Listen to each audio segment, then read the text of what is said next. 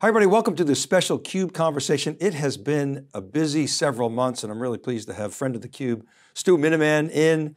Stu is the head of market intelligence at Red Hat and of course, mega time CUBE alum, former CUBE host. Great to see you, Stu. Dave, great to see you too. We used to like travel all over the country or over the world sometimes and get together after a spurt of it to kind of debrief on it. I only had a couple of trips and one of them was a home show here in Boston. You on the other hand have definitely been racking up the miles, but great to see you, great to chat. You know, it's funny, so here I am in Boston. I flew out to the Dell show. John is in California, he flew out to IBM Think. We crossed, paths. We met at the airport in Vegas, did a high five. He went off and did Dell, I came in and did IBM. Both great shows. I mean, it's been really an amazing, AI quarter. Right. And then of course I was catching up on some of the action from Red Hat Summit. I mean, it seems like KubeCon was like decades ago. Yeah. But the whole focus on AI, it's just been amazing. But I think Red Hat had a different spin on it, particularly the emphasis on open source, on open ecosystem. I mean, everybody talks about those, but I think you guys really live that. So can you explain the sort of angle that you have on open source software and AI? How do those two meet? Yeah, Dave, thanks. So of course, I mean, Red Hat, open source is the core of what we do, of course. We are an enterprise software company with an open source delivery model. And when it comes to open source, there's been a lot of questions. What does that mean?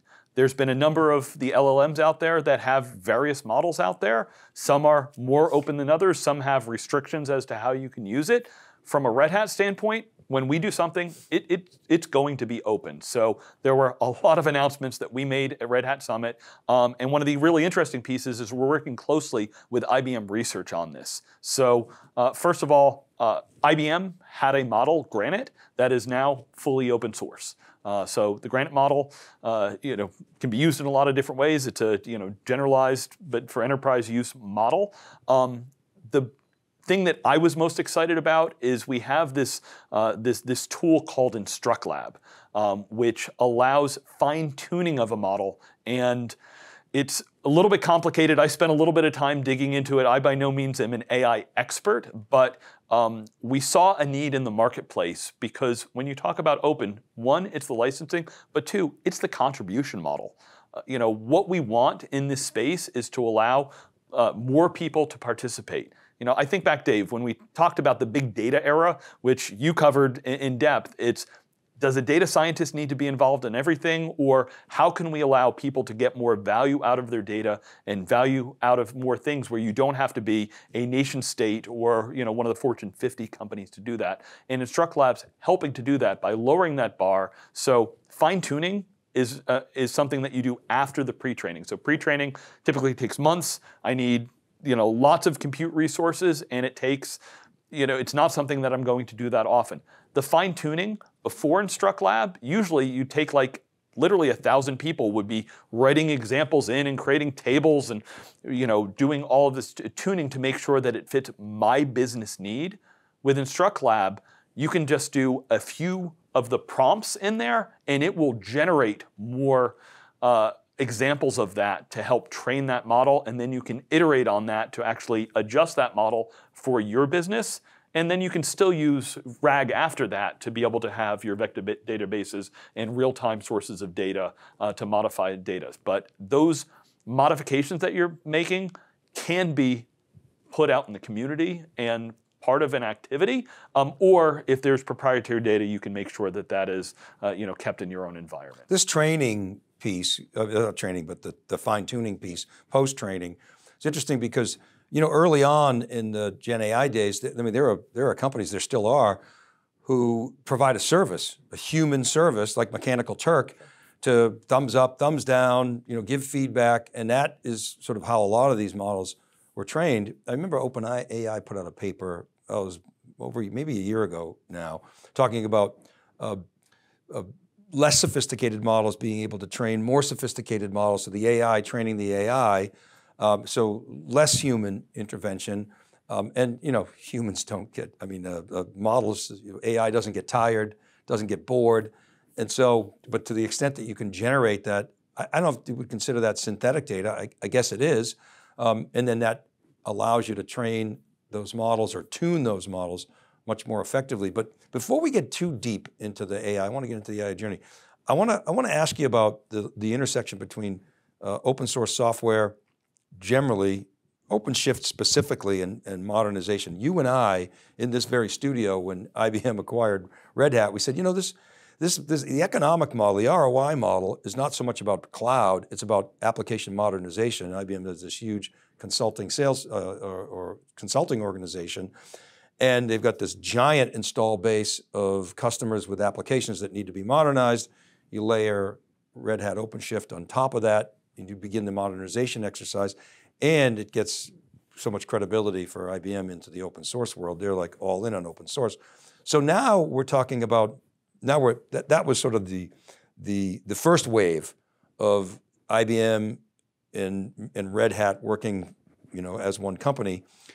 Now we're in a new era of modernization. What does modernization mean today? Obviously it brings in machine intelligence. How do you see it? Yeah, Dave, it's a great point. Actually, I sat on a panel at IBM Think talking about application modernization. And when we were prepping, I said, look, this term app modernization, it's more than a decade old. You know, remember when app modernization was, oh, it should work with mobile. And then app modernization was, you know, from, you know, back the Wikibon research, when you come out of app modernization, if you don't have data-driven solutions, you have not modernized your environment. What does it mean today? Well, it better have AI infused as part of what you're doing, because AI is getting into every app and every corner of our ecosystem that we have today. So you're right, Dave, and it's interesting. I saw, you know, Arvind, the CEO of IBM, was on CNBC recently, and I can't comment on the HashiCorp acquisition, but I'll repeat what he said, because they were like, oh, HashiCorp and AI, and he's like, hold on a second. HashiCorp is to help with the journey that IBM has been on, including the Red Hat acquisition for hybrid cloud. Because if you're not automating, if you're not set for scale, if you can't flex out and back and make this easier for your infrastructure to do, you will not be able to take advantage of AI, because it will actually increase how much you need all of these things. We know that years ago, we went beyond human scale for most of our applications, you know, so we've got to have automation involved in this. And from an infrastructure standpoint, I mean, that's microservices and analytics and all these tools that we build on. That's what we have to do. And that's what we've been doing with OpenShift for a decade now. And the growth of Kubernetes, you know, Kubernetes itself is now 10 years old. It's the foundational layer that runs everything from, you know, the Wi-Fi on the plane that you run to the bank transactions and everything in between. Well, and it enables customers to tap innovation. I mean, the hyperscalers have given the industry this massive gift, you know, as often as people want to attack the hyperscalers because they're so giant and they're, you know, huge monopolies or oligopolies. The gift that they've given is this massive CapEx investment. They built huge ecosystems, and there's this tons of innovation there. So the point being, to the extent that you can tap that innovation across different clouds and make that much easier, which is what you guys basically do, what Kubernetes, OpenShift is clearly done, then customers just get more choice, which is what you guys are all about. I wanted to come back to actually in thinking about just sort of the AI modernization. I wonder if there's, when you talk to a lot of customers, and I've talked to several these past couple of months, as you think about bringing AI into your portfolio, how are you rationalizing that portfolio? What, you know, what's going to be under fire? Is it, you know, productivity apps? Is it collaboration apps? People are starting to rethink that. They're sort of hitting the pause on some of the investments that they're making. We saw with Salesforce having a little bit of tepid guidance yesterday. And I think a lot of that is customers are confused. Like, what do I do with AI? How do I actually get the real value? And that's where obviously open source helps you along that journey. But what are you seeing in terms of customers beginning to rethink or rationalize their portfolio as a result of AI? Yeah, Dave, it's a great point. So you used to run the peer insights, and the thing that we always at the end said, you need to get rid of stuff. GRS. Get rid of stuff. So I met with a couple of customers recently, and they talked about that really understanding our portfolio. The unfortunate things is most enterprises have hundreds, they know they have thousands of applications, and there's many of them that they don't have good visibility into it. We've had this era of observability and how I can optimize my environments. First thing is, let me really understand what I have and what can I kill. There's so many things out there that it's like, wait, I should move to a modern platform. I can SaaSify some things. There's applications that have outlived their life. The greatest sin we had too often is, I just kind of fossilized that application, stuck it in a corner, and there were a few users of it, and it was miserable to work. One of the biggest advantages newer companies have is they can take advantage of these new applications. I can use these wonderful new modern databases that didn't exist 10 years ago. So, we always know if I could start today with a blank sheet of paper, I would be better off. We all have technical debt, and getting out of that is a challenge. And some of these, Dave, AI can help. It's interesting. We have one of our sets of tools in open source we have is called Conveyor. Conveyor are some of these tools to help look at your existing environment and say, is this something that's ready to go to the cloud? Can I move it from a virtualization to containerization, or move it over to another virtualization platform? Well, guess what, Dave? Conveyor has an AI piece that now will infuse the knowledge and the learning and the training into what it's done. So, the hope is that AI is going to help improve productivity on a lot of this, and that'll also tie into the tooling. I think thanks for that. I think we're seeing too, we've talked about this, that AI budgets are being funded by stealing from other areas. It's not like this whole, giant new, checkbook is coming in from the CFO. We're seeing the ROI expectations get pushed a little bit. Customers are hitting singles. So people I think are starting to realize, well, this AI thing, it maybe is not so simple as the guys on the All In Pod seem to make it sound. There's going to be a journey, and that really requires you got to have a lot of partners. You got to have an open ecosystem, all up and down the stack, and along the customer journey. It's interesting. Arvind's comments. I think he's right on.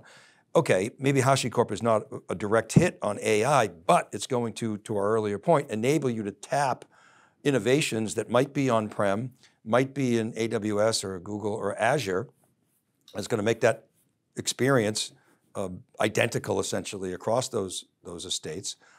So it's not just up and down the stack, it's all along that journey and that maturity curve. So how do you, and this was a big theme at Summit, Red Hat Summit, was that commitment to an open ecosystem. Add some color to that. And Dave, here's one of the things we look at is we know customers are going to have that heterogeneous environment. One of the maxims is nothing ever dies in IT.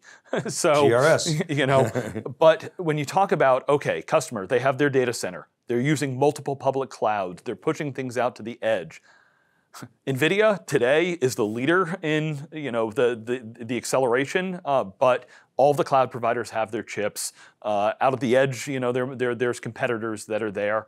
Our software is really going to be flexible and work across all those environments. One of the panels I ran at Summit had a great customer, and Intel was sitting there because they were one of the helping to partner with this company AI Sweden to help generate innovation in everything from startups to education and farming in the Nordics. And Intel, of course, not sitting still, trying to chip away at some of NVIDIA's lead that they have there.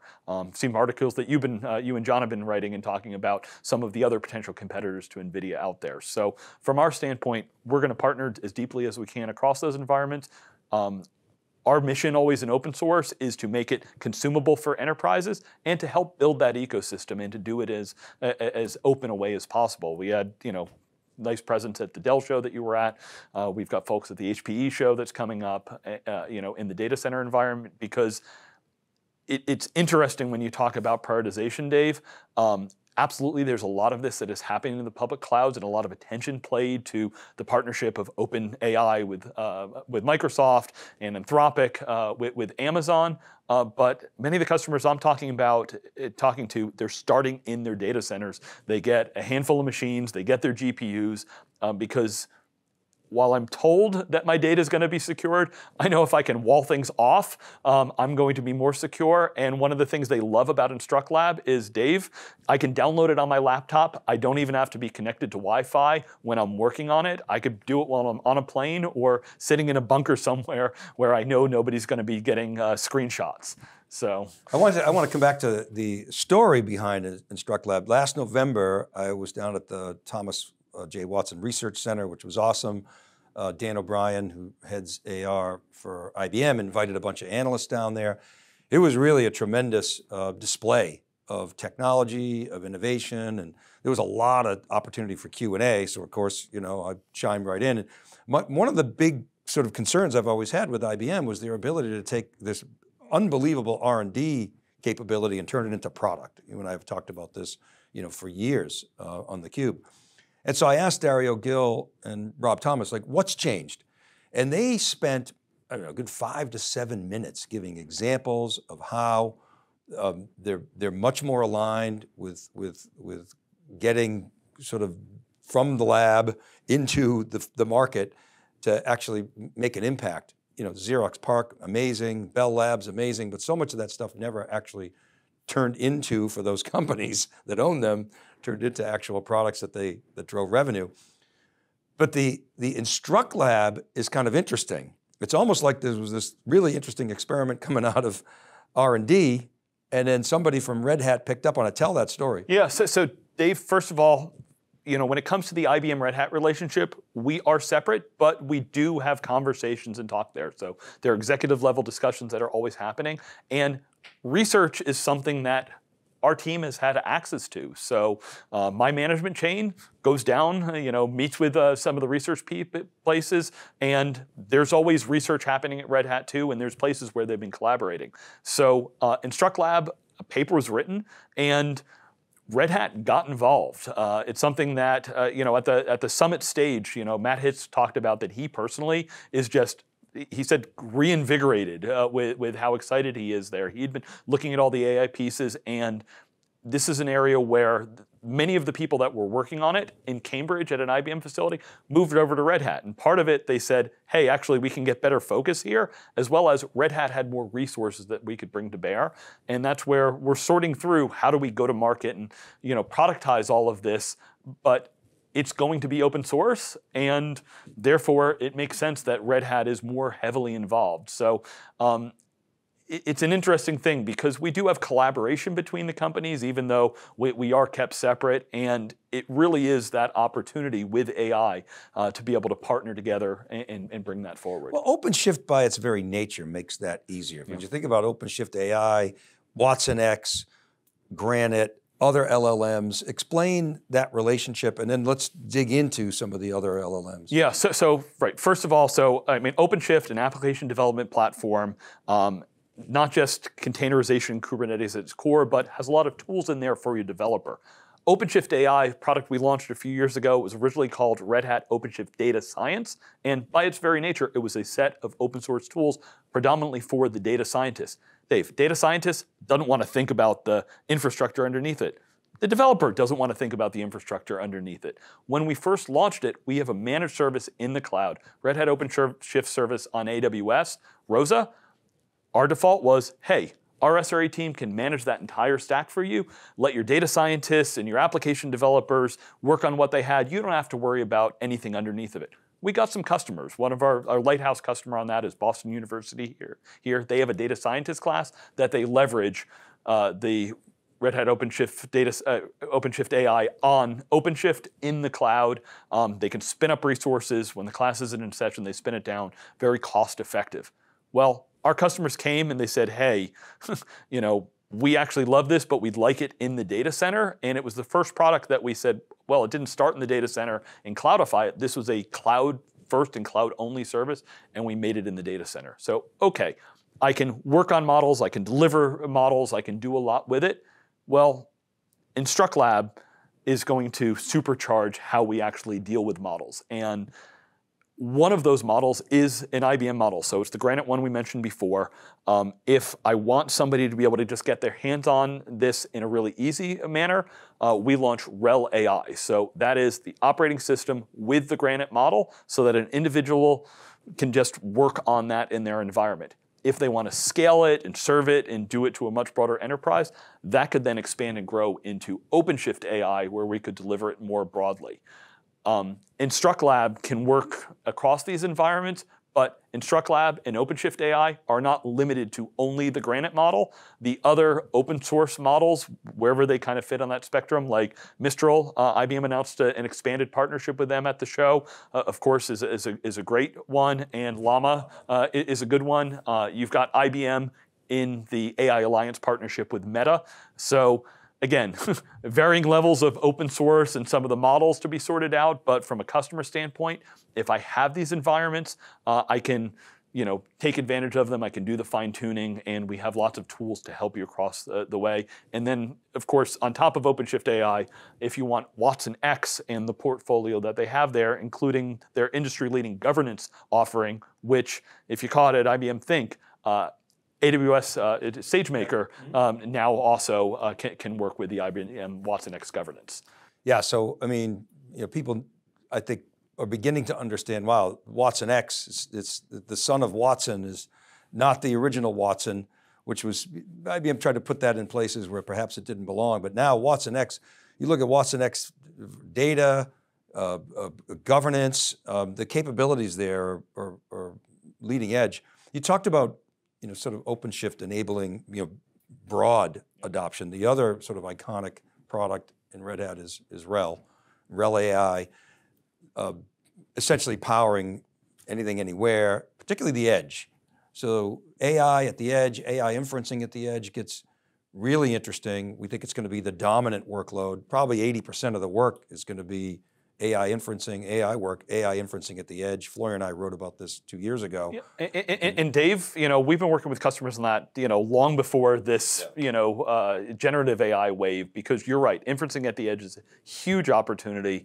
I've been working with customers on that for a few years now, and what I found interesting at Summit, it was those customers that had gone down the predictive AI journey were in a much better position to take advantage of some of the generative AI pieces, and especially if they already had OpenShift and maybe even OpenShift AI on top of that, they were ready to take advantage of things so much faster. Some of the other news that I picked up on from Red Hat was the Lightspeed with Ansible, extended now to RHEL and OpenShift. Explain sort of the status of that, what's available when, why is this important? Yep, so it's interesting. So the Ansible Lightspeed is something that was actually unveiled right before ChatGPT hit the world.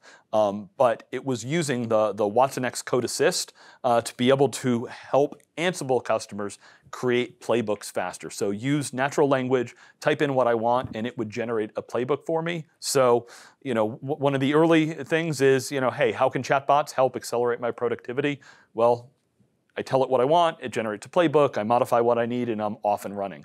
A lot of these tools are really good to be able to help me either take something from one language to another or get further along on that code. So the Ansible Lightspeed, something that's actually been available for a while. We expanded Lightspeed to across the whole portfolio announcement at Summit. So with OpenShift, basically it's going to be an AI assistant in the OpenShift console itself. So hey, I'm thinking about, do I turn on auto scaling or how do I grow my environment? It can say, like, based on what you have, these are some of the recommendations. Here's where you can find more documentation, or here's the steps that you should follow to go on that. And that very much is a bring your model to be able to do that and train it on your specific environment. The example that we gave in Summit was an insurance company where it would expedite some of the processing of some of their claims.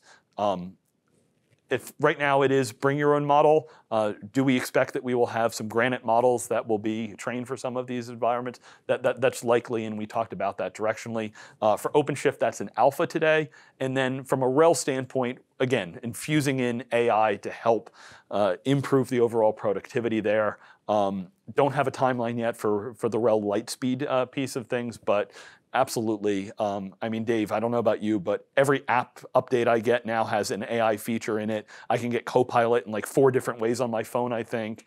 So, we're seeing it infusing all over, and we, like everybody else, are taking advantage of it. It's going to be interesting, right? I mean, right, AI is going to be ubiquitous, going to be embedded. Copilots are essentially going to be widely available, if not free. I mean, I pay for ChatGPT and did early on, and Perplexity. I buy the the subscriptions as well. But over time, they're going to become less valuable because I'm going to be able to tap these everywhere. It's evolving very quickly. You hear that a lot, but it's true. But I wonder if you could address something that I heard Bob LaLiberte talking about, which is AI culture, in terms of customers trying to develop that. It sounds like a little bit of motherhood and apple pie, but in fact, it's like security. If you can get people to really be aware, you can have a much bigger impact on the organization, across the organization. Culture is very important, and having a focus on AI and a North Star around AI. What the objectives are. What are you trying to drive? Obviously, people are hitting singles with productivity today. You're not seeing, giant, cure cancer types of things. Those will come. It'll take 5 to 7 years.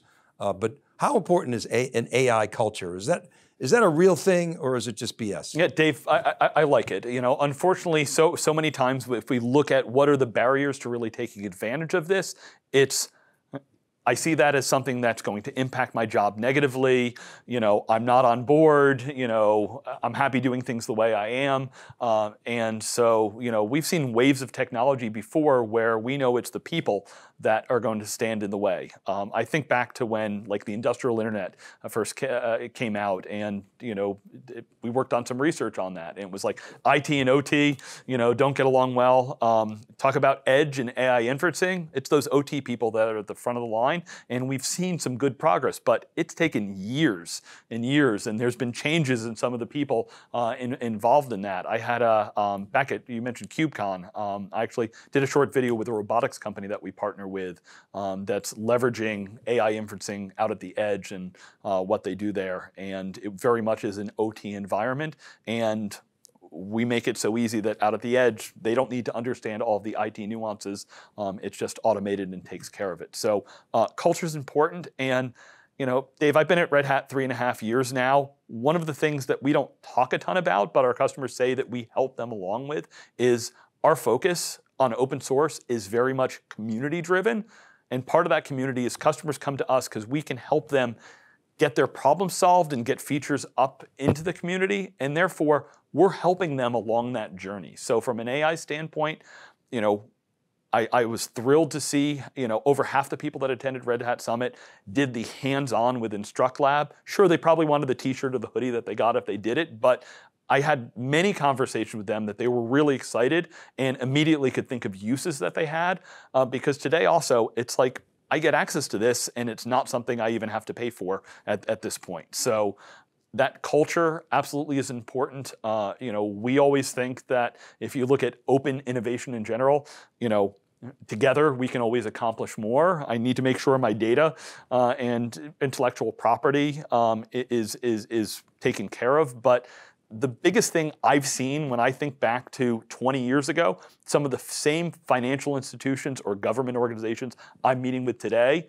20 years ago, oh my God, the clearance and NDAs and what you had to talk about, and now like they're sitting on panels and sharing with their peers what they're doing because, I mean, Dave, they have all access to the same cloud, to many of the same models, and there's communities that have formed around some of these environments. So helping to understand that culture and moving forward, because if we always know if I don't take advantage of it, it will put me at a competitive disadvantage. So, yeah, I mean it is true, and they want to tell their stories. It's 3.5 years. Wow, Stu. I see your videos. You still got a little CUBE DNA in there. As go back to your product DNA at EMC. You have is your video series, is it a regular series? Tell people how they can access that. Thanks, Dave. Yeah, it's called In the Clouds. If you go to red.ht/in-the-clouds, no space. I usually do it about once a month. It's usually an executive interview. What used to be an Red Hat guest only, and when I took it over, I'm like, come on, no, this has to be like external and community. And ecosystem. Dave, many of my guests are CUBE alums. I had, a great executive from Amazon who I'd known for many years. When the VMware Broadcom news was announced, I had Steve Herrod on, that week. And actually, in the month of June, I'm super excited. I'm going to have Brian Stevens, who I first met when he was CTO at Red Hat. I saw him a couple of weeks ago, and he's like, Stu, I didn't even realize you were at Red Hat. And he's at a company, Neuromagic, which he's the CEO of on Talk About AI. They're involved in VLLM, which is super important in this space. And I believe they're Cambridge-based. So where do I go to find this again? Yeah, red.ht/in-the-clouds. It's on YouTube. So it's on both the Red Hat corporate YouTube channel as well as the OpenShift YouTube channel. We also put it out on Twitch. So it's live. Q&A is welcome. And if people need to reach me, I'm just stu@redhat.com. I did manage to snag that email because nobody can spell my last name. You're still at Stu too, on Twitter. So Stu, thanks so much for coming back in the studio. It was great to see you. Thanks, great chatting. All right, thank you for watching. This is Dave Vellante. Thanks for watching this CUBE conversation. We'll see you next time.